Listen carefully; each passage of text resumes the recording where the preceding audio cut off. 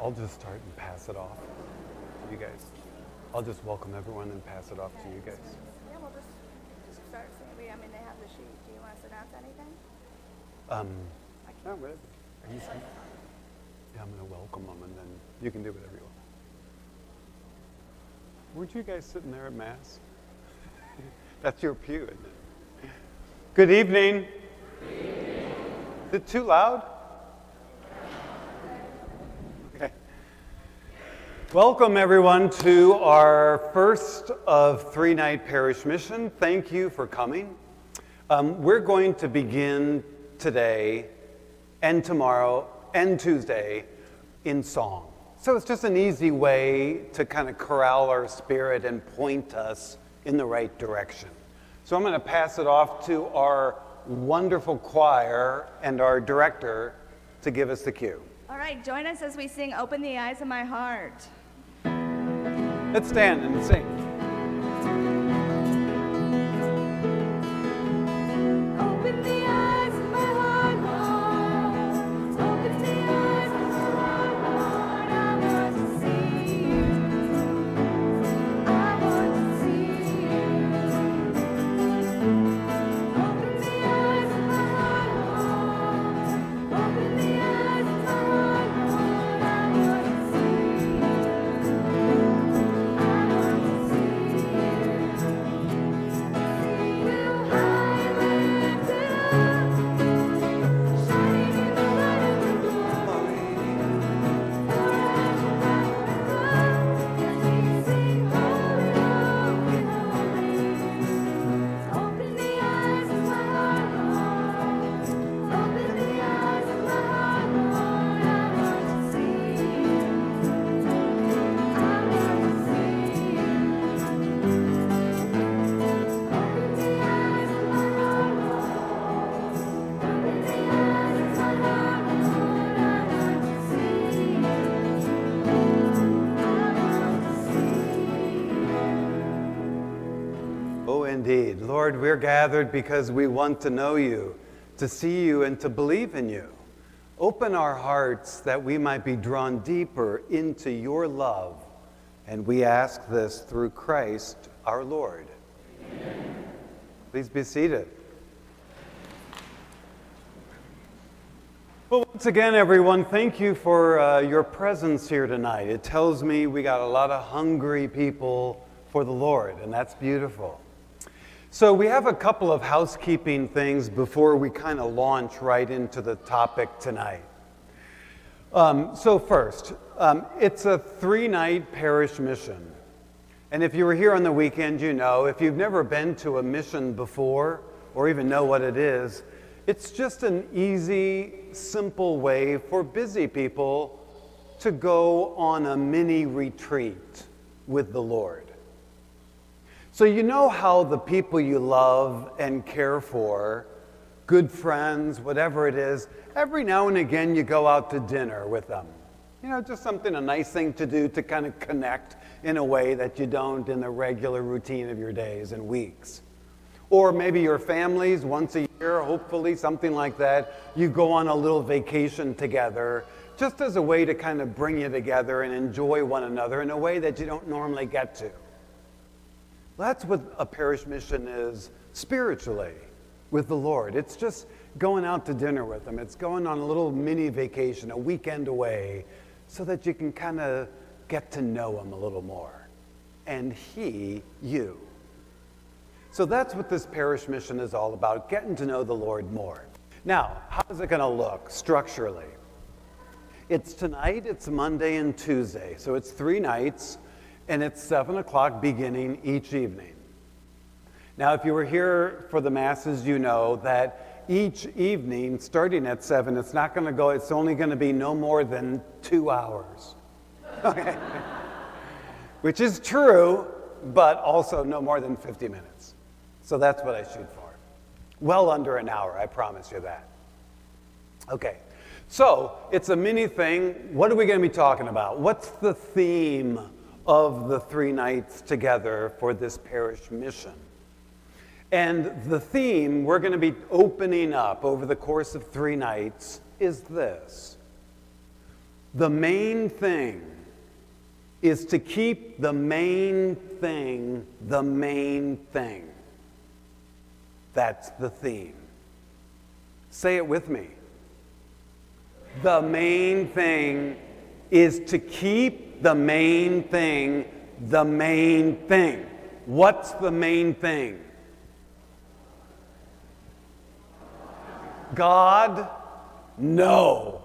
That's wrong. It's not the main thing. Jesus? No, it's not Jesus. Here it is. The main thing to keep the main thing is, if you said Jesus, you're in the right neighborhood. You're just not in the right house. The house is friendship in Jesus. A friendship with the Lord in our lives. That's the main thing. Because you can know someone and not care for them. You can know someone in your mind, but you don't have a connection with them. In our gospel on Sunday, last night, the gospel, remember that? It was Peter who declared to the Lord, I have come to believe and know that you are the Holy One of God. That's the main thing. Not to know you, Lord, but to believe you. That's about the heart, like any relationship. So what we're going to be looking at over the 3 nights is, how do we expand our heart for the Lord? How do we move closer to Him in friendship? And it's not hard. We're going to talk about the 4 simple, easy ways to do that, to keep the main thing the main thing. So that's where we're heading. Any questions? Pregúntame. Okay, here's one last housekeeping. You probably got one of these envelopes as you came in. Now, we bring these envelopes because you're Catholic, and Catholics love envelopes. Am I right? Do I get an amen? No, I know that's not true, but it's just a necessary thing. So you can read what it's about. The last night of the mission, Tuesday night, we're going to have a collection at the very end for these. Now, it's for support, obviously. That's how we do what we do. We rely on the kindness of the people. But the reason that I'm giving them out tonight, to give you a few days to do this, is the more important piece, your prayers and intentions. Now, let me tell you really quickly what that is. At the end, I take all of the collection of envelopes home with me. I open every one, I read everything. Your prayers, if you have anything that you are lifting up to the Lord in prayer, that you would like for me and my brother priests to lift up with you in prayer, you just simply write whatever that is right up here on the piece of the envelope. Or if you have more than fits there, get a sheet of paper and do it, and then just put it in. This is what happens. I go back to St. Louis. I live in a house in St. Louis with 21 other Vincentian priests. It's hell. Okay, no, it's awesome. But we have a chapel in our first floor where we pray every day, morning prayer, mass at 8 o'clock, and then evening prayer.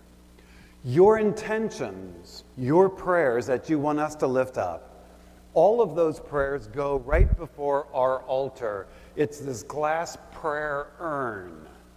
Your prayers go in there.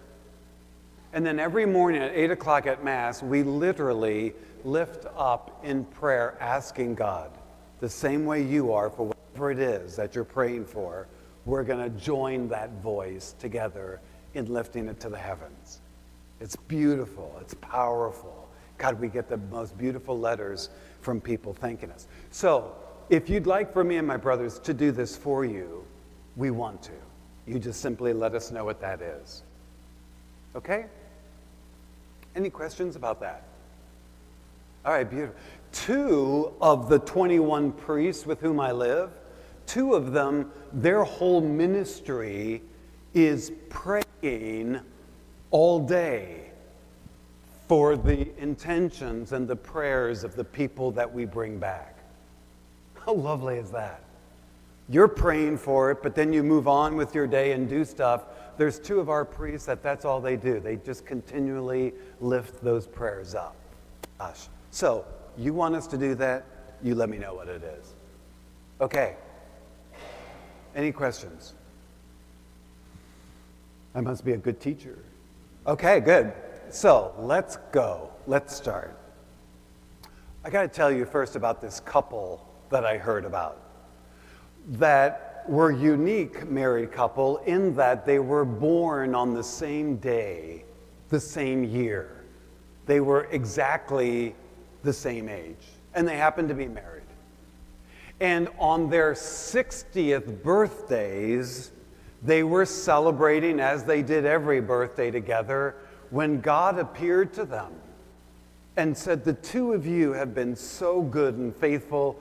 On your 60th birthdays, ask me anything and I will grant it to you.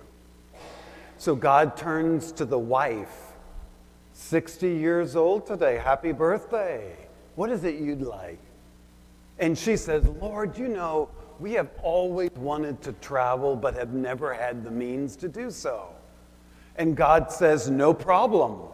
And poof, when the smoke cleared, she had airline tickets to countries all over the world. God turns to the husband, 60 years old today yourself, happy birthday. What is it you'd like?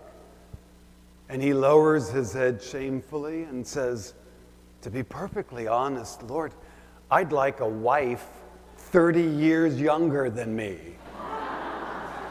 And God says, no problem. And poof, when the smoke cleared, he was 90 years old. 90 years old. So be careful what you pray for. That's our first lesson tonight. Anyway, folks, thanks for coming. So tonight we're going to look at the question. Again, all of this is how do I keep Jesus number 1 in my life? The main thing. So we're going to start tonight with our topic. What is the principle with which we must live our life that will keep us turned to God? What's the principle by which we should do whatever we're doing that we can assure our turning to God? What is that principle? What is that thing? And what we're going to do this evening is I'm going to answer that question by telling you a story that Jesus taught, one of the parables in which he answers that question. And then I'm going to tell you a story answering the same question in something that happened to me. And then we're going to close it out in prayer. What is the principle? How must I live my life to receive everlasting life? Let's start with Jesus. This is the 25th chapter of Matthew. You know Jesus, every teaching, every truth he's trying to convey, it's always, or usually, always wrapped in a story. You know, he knows people love stories, and that's how truth can be communicated much more easily than just teaching it. So a lot of his teaching was in parables and stories, like this one tonight. But what's the truth he's teaching in the story? Again, how must I live my life? And in this story, there's a master and there's some servants. And the master is our master, our God and Father. The servants are you and I. So here he's teaching something profound. Here it is. It will be like a man going on a journey who called in his servants and entrusted to them his property. To one servant he entrusted 5 talents, to another servant 2, and to a third 1, each according to their abilities. And then the master went away.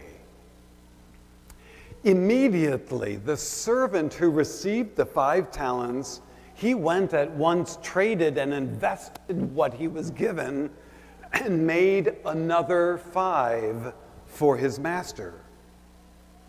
Likewise, the servant who received the 2 talents, he went, invested and traded, and made another 2 for his master.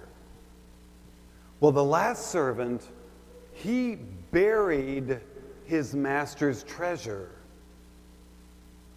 After a long absence, the master of those servants came back to settle accounts with each of them, one-on-one, just as our God will with each one of us at the end of our day. The servant who received the 5 talents came running forward, bringing the additional 5 that he had made. "Master," he exclaimed, "you entrusted me with 5 talents, and look what I've done. I've made another 5 for you." And his master smiled. I love that. His master smiled and said to him, "Well done, my good and faithful servant. Come now, share your master's joy." And he went running into the kingdom of joy, which is heaven, the idea. Then the servant who received the 2 talents came running forward, bringing the additional 2 that he had made. "Master," he exclaimed, "you entrusted me with 2 talents, and look what I've done. I've made another 2 for you." And his master smiled and said to him, "Well done, my good and faithful servant. Come now, share your master's joy."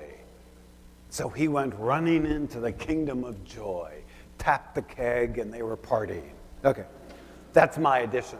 Okay, so then the servant who received the 1 talent stepped forward. I love that. The first 2 came running forward. The last one sheepishly steps forward. "Master," he said, "I knew you to be a hard man, and out of fear, I buried what you gave me in the ground, but here it is back in full." Even Stephen, you lost nothing. We're good. Here it is. And his master looked at him and said, "You wicked, lazy servant. You did nothing with what I gave you? At least you could have invested my gifts with the bankers who could have made an investment for me. You did nothing.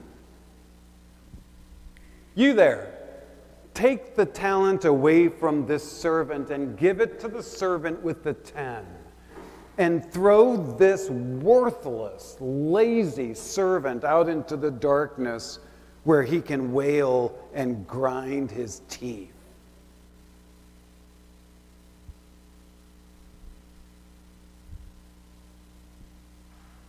Now, don't you just love those uplifting gospel stories? Doesn't that make you feel good all over?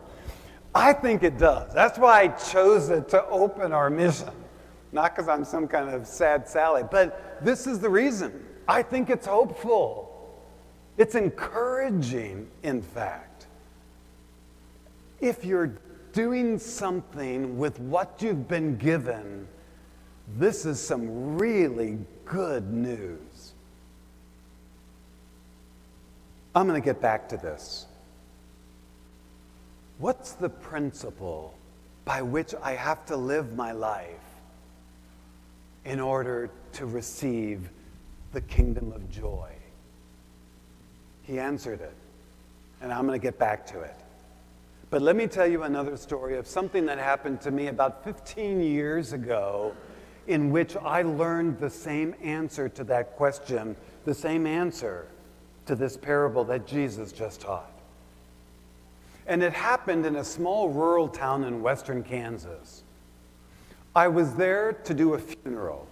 Tiny little church, never been there before at all. Took me hours and hours and hours to get there. It's a 10 o'clock funeral. I got lost out there in the middle of all that corn. But I finally got there about 5 minutes to 10. I was kind of freaking out. You know, I didn't want it to be late. It's a funeral. You want that to go really well.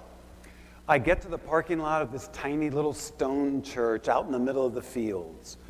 I walk into the only door I see, and it's the sacristy, the room where we get dressed. Now, in this tiny church, the sacristy is behind the wall of the sanctuary, this area. So there's a big wall like here. The other side is outside here. But at this place, there's a big room back there, and that's where the priests got dressed and the servers. And then you can come out from either side of the wall to come down. So I'm getting my stuff on. And I'm thinking, it's 3 minutes to 10. I don't see any servers. I guess I'll just have to wing it. When the door to the sacristy swung open, smashed against the wall, and in stepped this 5th grader kid. He's Italian. Now, 15 years ago is when this happened and I met him. I don't think a day has gone by that I haven't thought of him and how he has turned my own spiritual life to the Lord. And that's why I want to tell you it. But I'll remember him for a number of reasons. One, because of his name. This kid's name, his first name, is the same as his last name. Isn't that weird? His name is Anthony. Anthony. Now, what parent does that? You know, that's the first question. Actually, is there anyone here whose first name is the same as your last name? Okay, good. I don't want to talk smack on that. Okay, so that's the first thing that's very weird. Okay, the second thing about him, though, that I'll always remember him, he was my server for the funeral mass. And it happened that he's also the worst server I have ever had in my life. And I'm going to tell you a little bit about it and how it played out. I'm back there, it's 2 minutes to 10. I peek around the wall just to look. The church is packed with people for the funeral. The family's in the back. The deceased man is in the front in the casket, well, of course, but in the casket up front. So I go back, the door swings open, and in steps this kid. Round face, black hair, 5th grader. He doesn't say a word. He just looks around, and then he sees me, and then he runs right towards me, this kid. I mean, running, leaping like a gazelle. You know, he gets right into my face, puts up his hand and says, "Hi, Father. My name is Anthony. Anthony." I said, "Well, hello, I'm Father Ron. Father Ron." Is this a thing? Anyway, I said, "Listen," I said, Anthony, are you my server for this Mass?" And I'll never forget what this kid said. Just like this, didn't skip a beat. He says, "Oh, no, Father, I'm not here for you. I'm here to serve God," he says. Jumps up and down. "I'm here to serve God." His fists were clenched, and he couldn't wait to do it. And I was like, okay, whatever. You know, I said, "Look, you got 1 minute to get dressed. Come on, God's a busy man. Let's go. Let's get your stuff." So he runs off. He gets his robe and all that, comes back, and says to me, "Hey, Father, I can't really find a robe that fits me. This is a little long." And I look, and I mean, it was a little bit, not bad at all. I said, "Don't worry about it." I said, "That'll be fine." I should have never said that, but I had no idea what was coming. I said, okay, we're going to come around the wall. I'll meet you in the back. We're going to start Mass. But as we come out, get the Paschal candle. Oh, it's back there. So at this place, it was up here. Get the Paschal candle and put it in front of the deceased man, the casket. Because the Paschal candle represents resurrection. I said, that's right. And his smile went from ear to ear. We come out. We come down. Anthony splits off to get the candle, just as I asked him. I stopped. I said a prayer over the deceased man. And then I head back to greet the family to start. And I'm going down the church, and as I'm going, this is what I see and hear from the people gathered in the church. Oh! Oh! Oh! I hear the gasping, their eyes. Oh! And I'm like, what's happening? And so I stop, and I look back, and I go, oh! Let me tell you, what happened was the week before I got there was Catholic Schools Week in the Salina Diocese of Kansas. And the kids at the school there at the church made a big banner with the theme that year of Catholic Schools Week. And it was hanging on the Paschal candle holder for all the masses for people to see. That was now right in front of the deceased man. And do you know what the theme of Catholic Schools Week was that year? Bloom where you are planted was the theme. Bloom where you are planted, and it had a picture of a daisy. Oh, I thought, what kind of sick... Anthony, of course, is oblivious to the whole thing. He just finished his first task serving God, and he's walking back, you know. I stop him. I said, no, Anthony, listen, put the candle back in the sacristy. I said, it was my fault. He says, okay, Father. Just as I asked him, he comes back around, and he gets the candle leaving the stand and the banner. I thought, uh-oh, Mass hasn't even begun yet, and it gets worse. Mass starts, we come up, at the little church here, the server sits right next to the priest. So I'm there welcoming everyone, and Anthony is right next to me, of course, where he's supposed to be. And he's got the big prayer book that's heavy, it's big, it's got all the ribbons, and he's waiting for me to say, let us pray for the opening prayer. And then he'd step around and then hold the book as I pray. So we're all ready. I'm welcoming everyone, and I can see him. He's like fidgeting. He can't wait to do this. It's time. And so I say, let us pray. Not realizing just how close he was standing next to me. So when I said, let us pray, I smacked that kid right square in the jaw. And this is what he does. Oh! Okay. Now, I did not hit him that hard. Okay. Kind of wanted to, but okay, so I thought he's down for the count. Oh my God, what is happening? I just thought, just make up a prayer, Ron. Let's go. Let's get this going.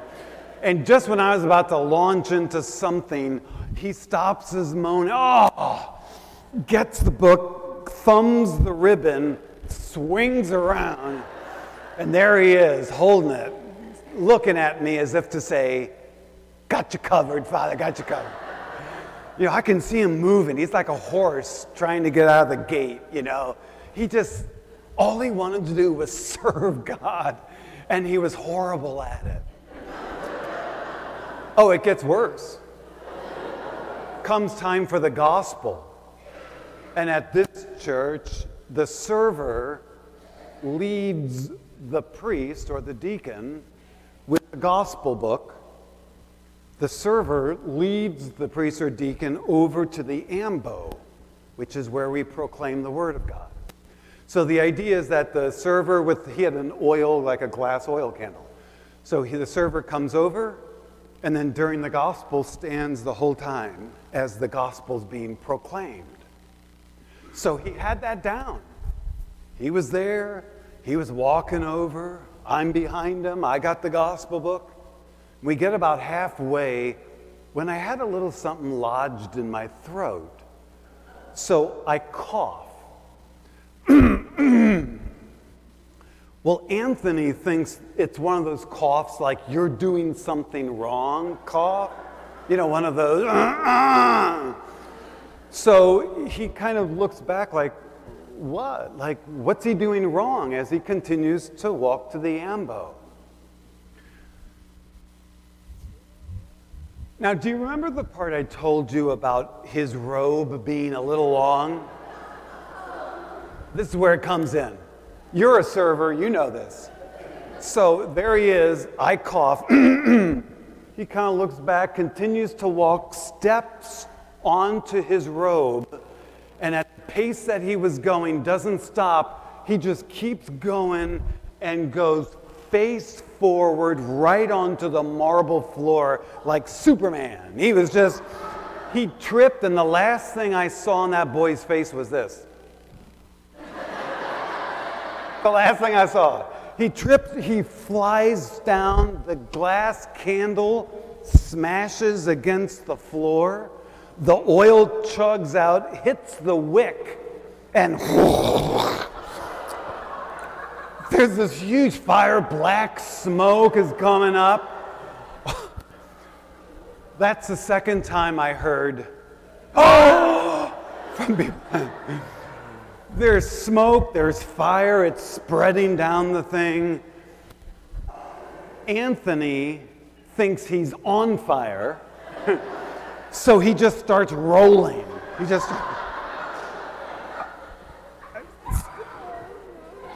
Smoke and fire, and I get to the ambo, and I didn't know what to do. So I just did what anyone would. I pretended it didn't happen, you know, like, maybe they didn't see. So anyway, this ambo at this little church was huge, a huge stone one. So I couldn't see over, but as I was saying the gospel, I could hear Anthony move and scrape. The smoke started diminishing, he moved, and by the end of the gospel, when I finished it, he swung around behind me, almost as if he had it choreographed perfectly. He swings behind me, got a new candle, and there he is. His hair was a little disheveled, but there he was. And you know what he did? Oh, this is horrible.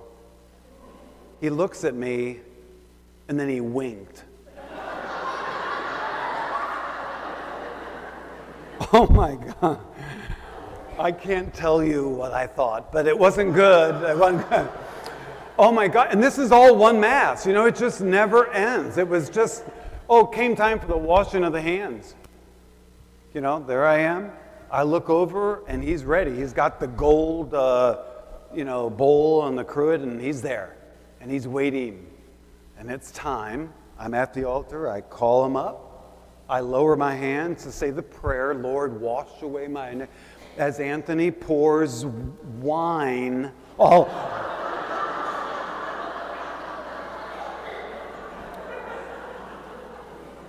I just look at him. And he just looks at me and he says, I ain't got no towel.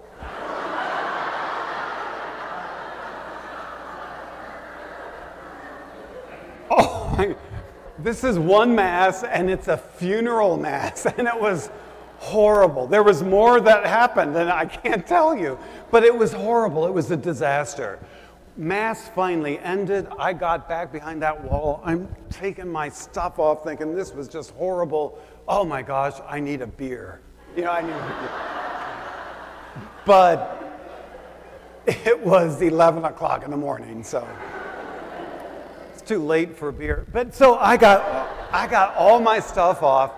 In comes Anthony back into the sacristy after this horrible Mass, this disaster. He comes up to me, and do you know what he asked me? I swear to God. How did I do? That's what he said. I swear to God, that's what he said. How did I do? And he just looked at me, wanting something good. But I couldn't give it to him. Really, I can't lie like that. And I said, are you kidding? I didn't say that, but I did say, Anthony, of all the years I've been a priest, I've had hundreds of servers, but I have never had a server with as much potential as you have. I don't know, I pulled it out of somewhere, but he probably didn't even know what the word meant, but he just smiled and he says, thank you, Father. Can I serve for God again? No. Go home. No, I said, oh, I hope so. As long as I'm not the priest, I hope so. Okay. But now, all of that is true, and it's worse than that. I don't have time. But as I told you, that happened about 15, 16 years ago. And as I also told you, which is absolutely true, I'm not sure a day goes by that I don't think of him, that I don't remember what he taught me in my own spiritual life in the midst of this horrible thing. And in fact, it happens to be the same teaching, the same lesson that Jesus taught in that parable that we heard in the opening. How must I live my life? What is the principle? Anthony had it. And it's this. Your life is not about you. Your life is not about you. I kind of think, no, I do believe that if you took all the lessons and the teaching and the life of Jesus and condensed it down into one sentence, one principle, it would be that. Your life is not about you. See, Anthony, when I first met him, I asked him, are you here for me? Are you here to serve? And he made it abundantly clear to me. He wasn't here for anyone or anything except for God. I'm here to serve God, he said, and he meant it. I could feel it. And all through the thing, that's what he was turned toward, and he was ignited in that passion. He was on fire for the Lord. Well, literally, he was on fire for the Lord. Now, was Anthony a good server? Okay, no, he was a horrible server. Everything it seemed that he tried, he got wrong. He went down on the floor, I don't know how many times, in the 50-minute we had that Mass. He got everything wrong. But then I'm reminded of one of the most beautiful lines of Saint Mother Teresa. When she was talking to her community of sisters about following Jesus, what she said is, the only thing you have to know, sisters, is this. Following the Lord is not about success. It is about fidelity. Being a disciple of the Lord is not about success. It is about fidelity. It is about being faithful to your desire for the Lord in your life. That is what Jesus wants from you and me. Don't worry about how it looks. Don't worry about what happens in the midst of it. All he wants is the heart. See, and that's what Anthony had. That's what those first two servants in the parable Jesus taught also had. What happened? The master entrusted to them all of this goodness, whatever it was, this treasure, it says. Like you and I have been blessed and given so much treasure. What did those first two servants do with what they were given? Well, in fact, it happens to be the same thing that this little fifth grader did with what he was given in his own treasure and desire. They invested it. Those first two servants received the treasure, and then the rest of their life was about investing, being grateful for what they were given, and bringing it back in abundance to the master who gave it to them. They received the treasure, and then their life was about recognizing the gifts that they had and then expanding them in a way that brought abundance back to the master who gave it to them. And therein lies one of the most beautiful definitions of what it means to be a disciple. Disciple is someone who lives their life for Christ. Who lives their life for Christ. In other words, how you live your life should put a smile on the master's face. That's what those first two servants did. They had success, they had failure, but in the end, when they told the master about how they lived their life, what did the master do? The first thing he did, he smiled. Well done, my good and faithful servant. They put a smile on his face. That is all a disciple is about.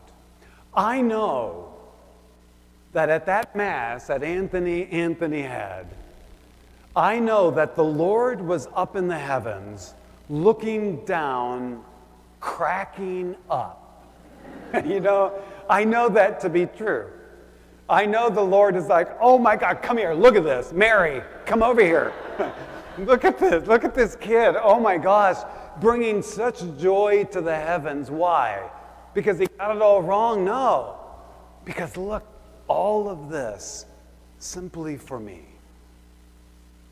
A fifth grader. Someone who had no money, no stature, no nothing. Except the one thing in his own little unique head, in his mind, he thought, I can do this. I mean, he couldn't, but he thought he could. You know, and that shows initiative, that shows passion, that shows desire. And that is what the Lord wants from all of us, fidelity. And see, the other thing Anthony had that I think also a disciple's life is all about, when he went down, what did he do? He got back up. That's the thing. That's one of the hardest things for us, is it not? When bad news hits, tragedy strikes us down, it's really hard to refocus and be able to stand back up. But that's what he did, this little fifth grader. See, if I would have been that server, and when the Mass started, if the priest would have hit me in the face, or tapped me in the face, and I would have gone down, you know what I would have done probably? Just slithered out like a snake. I would have been so embarrassed, I would have just gone out and become a Baptist or something. I don't know. You know, but I would just be, oh my gosh, everyone's looking at me. Oh, this is horrible because it's all about me, right? And that's not what he had. For him, it was all about God. And he was so tuned to that, this kid, that when something knocked him down and turned him another way, he regrouped, he got reoriented, and then he stepped back up and went back on the path, only to be knocked down again. And then he did the same thing over and over again. That's what Jesus wants. You live your life with that kind of desire and principle. My life is not about me. It is about you, Lord. And direct everything towards him. That's when we receive the gift that those first two servants did. Come now, share your master's joy. See, the last servant, you wicked, lazy servant. For the longest time, I remember thinking, and that's who God is? I better shape up my life. It's an angry God who will punish you if you don't do. But that's not the case at all. Because that's not what that master did. He didn't punish the servant. Because I've come to believe this about God, that he will give to you for the rest of your life whatever it is you loved most in this life. That's a just God. Whatever you love most and gave yourself to in this life, then for eternity, I'm going to now give that to you forever. And see, those first two servants, they lived their life for their master. It even said they invested, traded, and doubled for their master. Anthony was up there, ridicule and embarrassment, but he was there for his master. So he got back up. That last servant in the parable, what happened to him? I'm going to end here. What happened to him? He received his goodness, his treasure, just as all of us have, as those first two servants did. He received it, and then he went and lived his life. And what did he do that was different than those first two? That was different than this little boy. He lived everything about himself. He missed the principle, your life is not about you. He lived it for himself. He took all of it, and everything was turned to him, not to his master. So at the end of his life, when he came back, as we all will, to our master, what happened? The master said, okay, you really loved you, didn't you, in this life? Your choices and activity, everything was about you at the expense of others. You know what? For eternity, I'm going to give you you. And off he went into the darkness, into the isolation of just himself. That's not a punishment. That's what he wanted. What would have happened if that last servant did try?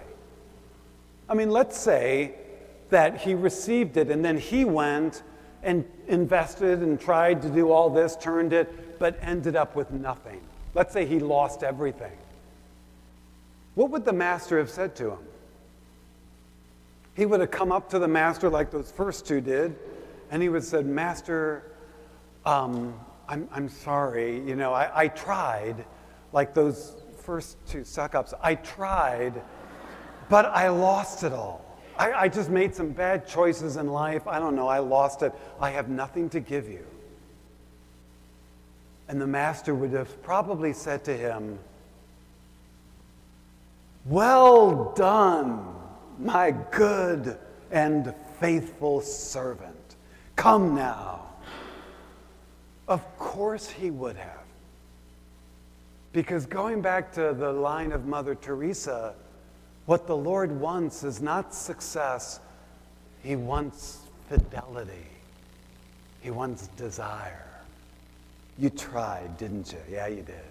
Come on. So, folks, we're going to end tonight. That's the lens by which we must live our life. The more we can see it as a gift, given not for you, but for the one who gave it to you, the more we'll be moving closer towards the joy, towards the Lord. So how do we do that? Well, we're going to end tonight by, I'm going to give you the one, I think, most beautiful habit that will keep us in tune with that principle. And that habit is gratitude. The more grateful you are in life, the more you will be turned to the giver of what you've been given in life. That just makes sense. So if I give you $5,000 right here, cold hard cash, you're probably going to receive it, and it'll probably put a smile on your face, and then you're going to say, oh, well, thank you. You're going to look at the one who gave it to you and say, thank you for this. The more we can recognize treasure, goodness in our life, and see who gave it to us, the more we'll be turned and to say, thank you. And the more we're turned that way, as we know from this 5th grade boy, the more beautiful we become. So, as you leave tonight, everyone's going to receive, be sure and get one of these little stick-it pads. Okay, it's like a little, whatever you call them. You know what I'm saying. You can stick it, Post-it notes. Now, there's 25 to a pack. Now, here's your homework. You all have homework. And here it is. Everyone grabs one of these tonight, and every night after tonight for 25 until it runs out. You put this by your bed, and tonight when you go to bed, you simply jot down 3 things for which you are grateful from this past day. Not the past week or year, just the past day. What am I thankful for? My family, whatever. 3 things, not 4, 2, 3. And then you go to bed. Wake up in the morning, you peel off that sheet from last night, then you go to the bathroom and you stick it on the mirror. And then you do your thing. Do whatever. Whatever you need to do.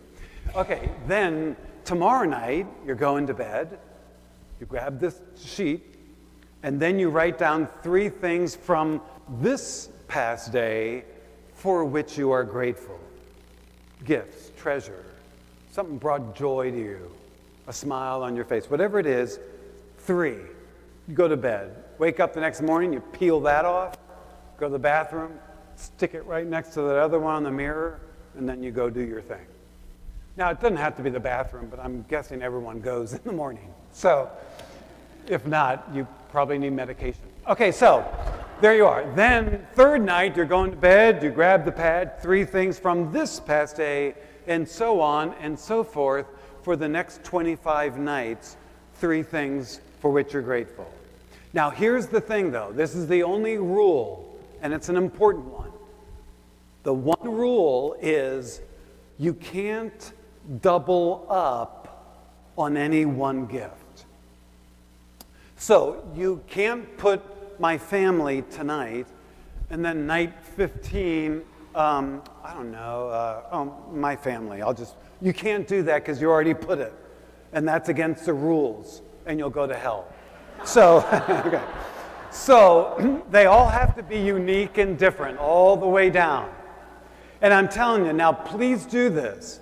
I started this because a friend of mine about a year ago, and I mean to tell you what this does to your spirit and how it just starts to turn slowly, but starts to open you up during the course of a day to beauty in a way that I never did before.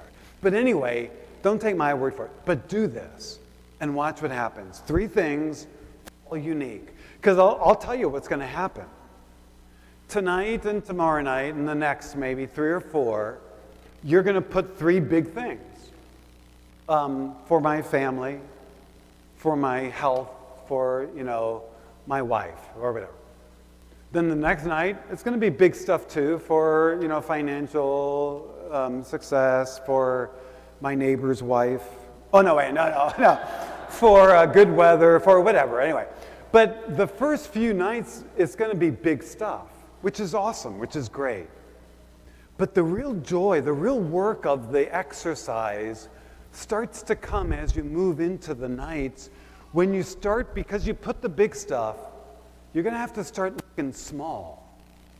You're going to have to start, I put the, for coffee. Well, don't laugh. I love coffee in the morning. Oh, man, I love it. And a lot of people don't have it. I do. Thank you, God. I can see. That's kind of awesome. I've met people who are blind. I can't imagine what that must be like. But I can see. Every day I can see. Thank you, God, for sight. Oh gosh, I'm over. I'm sorry. Okay, but that's the thing. Grab one of those stickers as you go. 3 things, this chronicle of gratitude, and watch what it does to you. And I'll end here by telling you that the more we live our life, not about us, but about the Lord, the more we see everything in our life as a gift and are turned to the giver, the more our life is blessed. The more goodness comes upon us. That's just how it happens. Because the more you're turned to him, the more he blesses in return. And I know that if for no other reason than this. About 3 years ago, I went back to this church in Kansas where Anthony was. Now this is, 11, 12 years after the horrible funeral. So I was just filling in for the pastor for the weekend so he could get away. I get to the church, didn't get lost this time, got plenty of time. I'm back there getting dressed and I'm thinking, you know what I'm thinking? Oh my gosh, I wonder if he's still a server, And I started, like the hairs on my arm started going up and I was like, oh God, please, if he's still a server, please don't give him to me, please, But anyway, I didn't even see Anthony. But what I did blew me away. I got my stuff. I was in the back of church ready to start at about 5 minutes hanging out. And then I'm looking at the bulletin boards in the back that has flyers. Well, there's this big old poster that was on the bulletin board, color poster. And it was of the bishop of the Salina Diocese. Or I thought it was. I couldn't tell. I didn't have my glasses. So I was like, well, I got time. And so I went over just to see what it was about. And as I got closer, I saw, in fact, it was the bishop of Salina. And he was, he's a kind of a taller guy. He's got the, the pointed hat and the stick. He's got all his stuff standing, filling the center of the poster. And right next to him is standing Anthony. Much taller now. In fact, he was taller than the bishop himself. But he was standing there. He had a suit coat. And he had a tie, and he had that smile that I saw and went, oh, it's him. What on earth? And do you know what this poster was? I swear to God. It was in this church. It was in all those churches in that whole diocese. And it said it right at the top. Server of the Year. That's what it had. I swear to God, Server of the Year, Salina Diocese. Amazing things can happen to us when we're turned and want to serve God. Amen? Amen? Indeed, amen. Folks, thank you for coming tonight. I am so sorry I'm over. It's right at an hour. It won't happen tomorrow night. I promise you that. I'm sorry. It was all that housekeeping stuff. But thanks for coming tonight. Grab the little sticky, start your gratitude.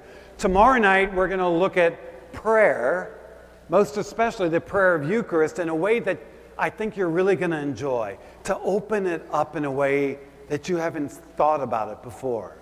Prayer.